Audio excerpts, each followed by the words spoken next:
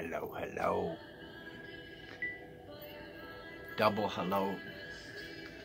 Praise the Lord. Welcome to this Kingdom Age channel. Love from love, hope from hope, peace from peace. These are the days to celebrate the vision of the Kingdom Age and to examine Habakkuk, his prophecy of the Kingdom Age, because these are the days of the beginning of God's glory covering the earth as waters covering the seas, the Bible foretells. So it's time to put away our pettiness and let our perfect love arise over and above all of our selfishness. And it's time that we come to understand that God's word is flowing anew, so that new revelation of old revelation might bring peace into this world in a dramatic way that will usher in the Kingdom Age, so that it'll be like Eden ahead of one and all of us. So the most exciting time of the dove of love, when the most regal eagle of the eons were soaring high with both of them together than we've ever imagined. And in these days of the lion and the lamb beginning to lay down, that it came to pass that a reflection came unto me, the messenger unto Israel, that they have inherited all mankind, Isaiah 54:3, because my job has been to restore all things through understanding, so that we don't have looking through a glass darkly no more, only understanding in part, so that we can shine as the stars. And it came to pass that Habakkuk the prophet stood most tall during his prophetic watch, and the Lord set him upon a great spiritual tower to behold the grand vision of the climax of the ages that would come forth in the incredible latter-day days of Daniel 12. When the latter-day Daniel would come, Daniel 12:13, in the days of the shattering of the power of the holy people, Daniel 12:7, just opening cannons and spirituality blazing because of this. And then it would happen because God's word was only closed until the time of the end, says so, Daniel 12:9. And praise the Lord that now knowledge of the Lord's glory shall cover the earth, as waters cover the sea, as grass cover the land, as sands cover the deserts, even as snow covers the mountaintops.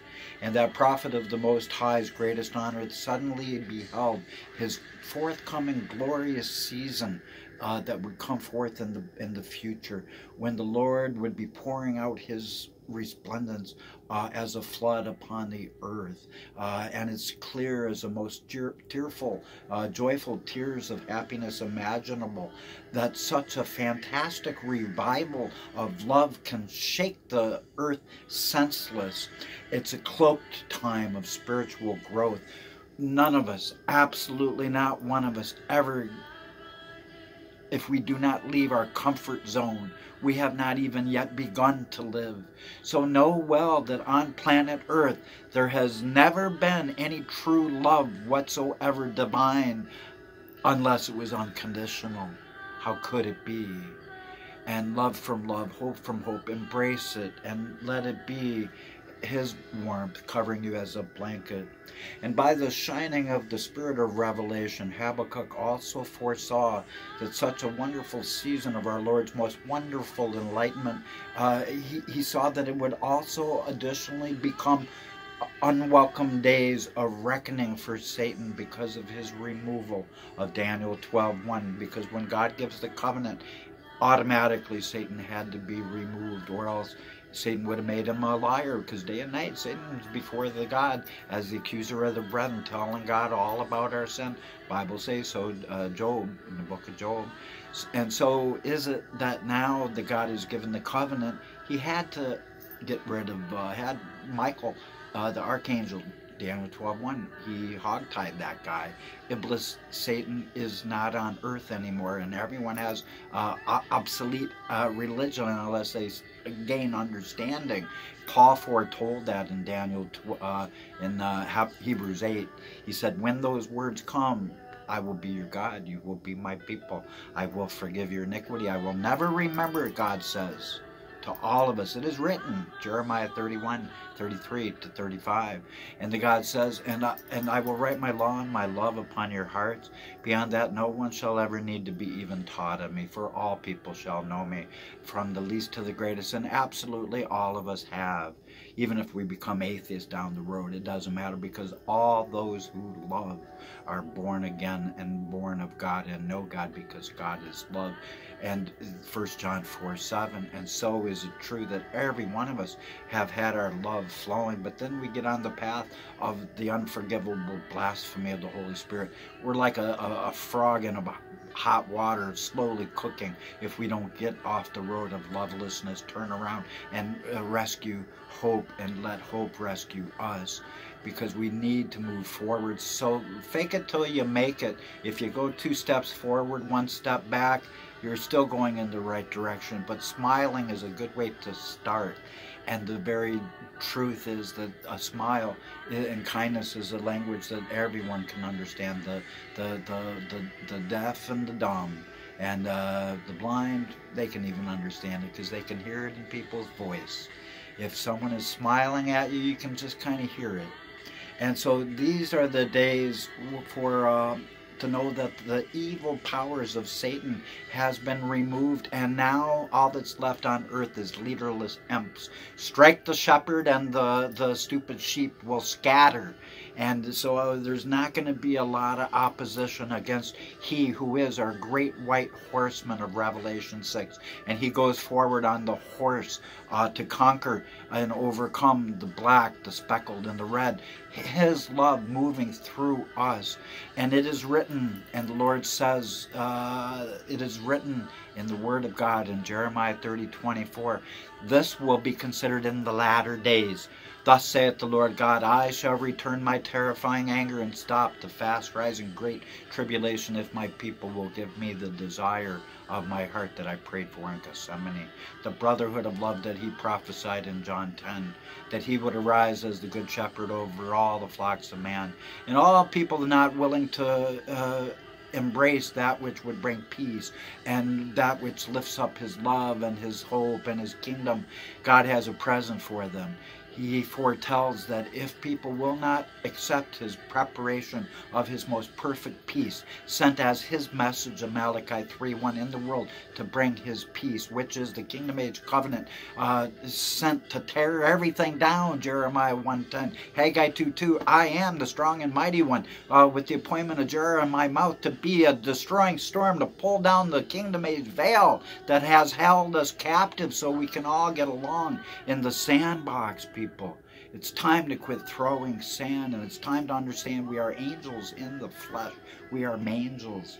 And these are the days when it shall come to understand, the wise will see that God's righteous people will always be disappointed in the remarkable time of grace's completion as it fulfills its own destiny. And everyone is disappointed, because if they've heard me, they've rejected me right off the bat real quick, because it doesn't tickle their ears. It destroys what they've believed, and it brings forth the truth that the Lord God has never been a respecter of anyone, that he's loved us all exactly equally the same, and that all of our religion has been desolate heritages. Isaiah 49:8 foretold that, because it only reveals that we've been arguing about love for thousands of years.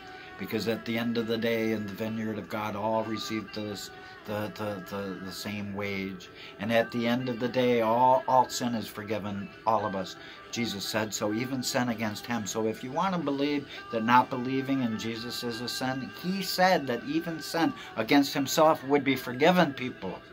And he meant what he says, and he said what he meant. And what he said is all sin will be forgiven except the unforgivable sin. Problem is, people haven't known what that is. And then the everlasting gospel was switched. The younger brother, Jacob, stole Esau. The older brother, his blessing from a blind father, and it slipped by. In the same way, it slipped by again, because Christianity, they assumed Israel's identity, and they said, we are Israel. And they stole the kingdom age covenant. They've been standing on it wrongly for 2,000 years. And I am the messenger of the covenant. I preached it 4,000 5,000 times already. I know it inside out, outside back. Look it up. But praise God that these are the days when the Lord is bringing forth a season of wonder. And even though our Lord God's most accurate through his spirit of prophecy, Habakkuk back in those days, he then abruptly foresaw that the dreaded day of the Lord could be preceded and altered and changed by many amazing ones that would be bringing forth some splendid times of wonder, because he came to see the prophecy was not told to tell the future but to change it, and that Jonah 3 proved that God changes his mind, because God did not destroy Nineveh. He relented. And if people will give the Lord, our Jesus Christ Almighty, the risen Lamb of God, Emmanuel, God in the flesh. He was not a son of God. He was God in the flesh. Yes, he was the Son of God. That was his name. But Mercury is Mercury in 2 or 3 pieces. It's still Mercury, whether it's apart or together. And so is it with Elohim, or the singularity of the plurality of Elohim, the many. So it's time to quit being like Lilliputians, arguing over what end of the egg to open. Potato, people. It's time to get along with a multitude of liberating days of spiritual unity that Habakkuk foresaw, which would cause all of Earth's man-made religions to be abandoned like some bad news by everyone loving to hug onto truth as tightly as their pillows. For in these days the wheat and the tares cannot grow together. The wheat will come with me, and they'll go out from the safety of the shore, and they will seek the priceless pearl of great reward, Christ Jesus, and the ocean of his love that's being expressed here at this channel. And they will go out and see him, because he is the treasure of excellence and the excellence of treasure, and he wants to shine within you. This is the latter-day mountain of Isaiah 2 and Micah 4, the mountain of spiritual food of Isaiah 25. This is what Christ foretold in Matthew 24, when he asked who will come and feed the master's household meat while the master was away. It was his Elijah task servant, his latter-day Daniel, same guy as Joshua, Zechariah 3, same guy as the alcoholic Shiloh, Genesis 49:12. I am the messenger from the north of Isaiah 41. So praise the Lord. It's time that he saw, Habakkuk, a window to the day of glory, and that he saw that the resplendence of God's love would be overflowing this world, even in spite of the trial of all flesh, COVID, that's come to bring God's word of patience to keep us from the hour of the temptation not to change. And it came to pass that the Lord then allowed Habakkuk to comprehend that would even become marvelous days ahead, when iron would be transformed into steel, and steel would be changing into gold within the eternal spiritual refiner's fire of the Most High's love in the ocean of his adoration, which could never possibly pass away. It is bottomless. And he saw that the greatest glory of our returning Messiah, Emmanuel, Isa, Yeshua, Jesus, the living Word of God, would come forth ever so mightily before the earth's final incineration that will happen, metaphorical or literal, depending on what we do. Because prophecy of the destruction and total oblivion of earth of Malachi 4:6, Deuteronomy 18:18, Matthew 24:22, Zephaniah 1:1, Deuteronomy 18:18. If you look them up, it's all total destruction. Jesus said that unless his word came forth anew, the second coming of his word opening, that no flesh could be saved. There is no way to cut time short. He said time had to be cut short. Unless time was cut short, no flesh could be saved. Only God's word could cut time short. So know that this is the last regeneration that will cause peace to come forth for the next 1,000 years. And so was it that the unveiled word of the Lord then answered Habakkuk the prophet by telling him that his breathtaking seeing in the Spirit would be an appointed future time, that it would come forth at the end. But he also strongly stressed that his vision of prophecy, to come would also be speaking truthfully during the earth's latter days and would never possibly lie. God promises, surely the vision was written for the appointed time at the end, and at the end it shall come. You can behold, he whose soul is not upright, but the just shall live by his faith, even though he's transgressed by wine, because he shall be as hell and shall never be satisfied, as he embraces all people of the earth unto himself, for the risen good shepherd over all the flocks of man, Isa Yeshua, Jesus. And then it came to pass that the Lord God allowed the mysterious puzzle of his honored latter-day session of utter finality to become shrouded over by his quickened word of astonishment unto Habakkuk the prophet. And man, it was exciting. The door opened. It was a time to encourage. And God's word is wanting to bring forth his timeless word of wisdom. And his message was always cloaked. So then it came to pass in my revelation of revelation that our Almighty Lord God stressed that even though his dove of love's most wondrous time of miraculous wonders would be tarrying, he guaranteed in Habakkuk that worshipers would always have to wait most patiently for it, and that it would take a time, times and a half a time, once the vision came, for the shattering of the power of the holy people, and that not by power nor by might, but by the Spirit of love would this happen. And it would be the most incredible power of love moving again on planet Earth. It's like we're being jump-started from up above with God's unconditional ocean of his love, gushing fountains of his benevolence. It's like rapids of his beneficence and his magnificence.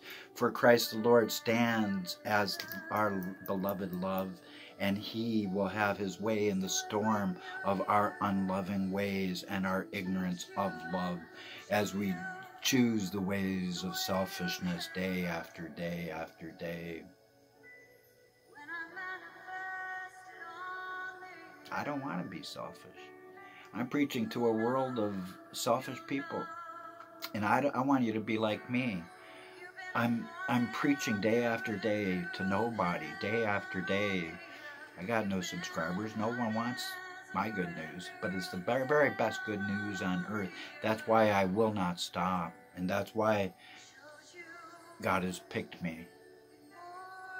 So be dogmatic, be stubborn.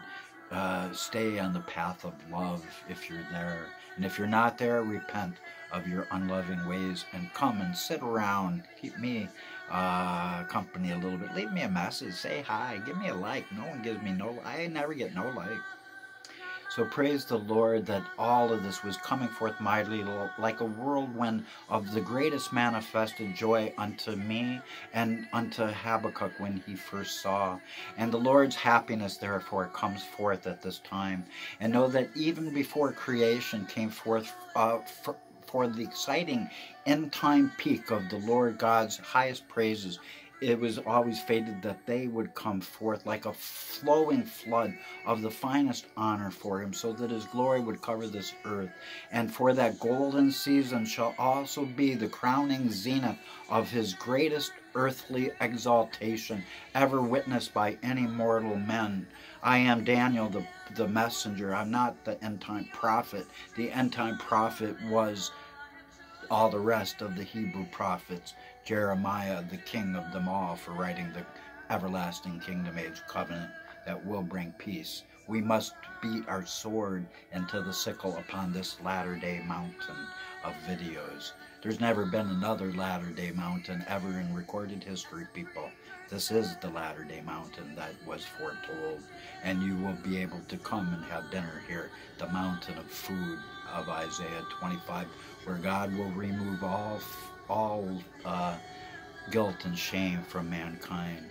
And even though things may seem pretty slow in coming forth, the Lord said, wait just a little longer, O passionate people of obedience, and praise your Lord. It will come. And those days of love won't keep delaying. And for that reason, Jesus Christ said that there would be some fearful events along with some great signs from heaven. And it's time that we understand that the most ironic thing that the Bible foretold prior to its greatest prophecy being lost in some bad translations, was that the just would come to live by the faith of a drinking prophet, who I, Daniel F. Owsley, am. I am the alcoholic. I mean, when I was 16, I had a bag of glue glued to my face, and I would have died had God not had his hand upon me. And so he saved my life, and I've given him mine. And I am a slave to the great white throne. I am Elijah. I've known my identity since I was a young man, 30 years old. A prophet got a hold of me and said, hey, here you are in the Bible. He pointed to the arrow of God, who would have a sharp tongue. And I could see that in myself only because I had sold credit cards as a representative. Easily walked up to 1 million people, one on one. I can talk. And Christ needed the arrow as that foretelling of Elijah. Isaiah 49, that Elijah would be Christ's arrow that Christ will use as the great white horseman, because Satan's been removed and Christ has not much opposition. It's his love moving through us. The kingdom of God is within us already, if we will just stop ignoring it and stop ignoring the messenger of love who's bringing the message. So let the just live by my faith, the kingdom age faith, that God is making a way where it has seemed to be there's no way. And do not think that God is coming to tear down all our religion and leave us. It's prophesied that God's word will arise as a brotherhood of love all over this circle of earth. It'll be like lily of the valleys and rose of Sharon all over this globe. So God will always replace something with something better. But within 2 more years, people, you watch. Ignore me if you want, but I'm going to have the last laugh. Mahatma Gandhi said, first, when you have a true message, first they ignore you, then they mock you, and then you win. And that's exactly what happened with Alexander the Great. He was shown by Nathan the prophet himself in the Word of God. Here you are, the king of Greece, and you will be undefeated. Look what happened there. And the same thing happened to me. It was shown that Christ is going to win this world for his love, and that every knee will bow unto love, and every tongue will confess love, whom he alone is, residing in our heart, if we commit not blasphemy of the Holy Spirit. So light your candle of love. It is the candle of hope, and it's time to turn over new leaves and to move our dead love into being unconditional for one and all. And it starts with just a smile. If you can do that, you can begin. Love from love. Until next time, I am the messenger of the north of Isaiah 41.